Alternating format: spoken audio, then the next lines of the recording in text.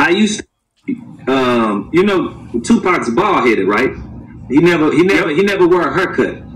I used to think it was because he just decided he just wanted a bald head, but actually it's because when the police beat him up in Oakland for jaywalking or something, it's parts of patches in his head where he can't grow hair because they beat him that bad.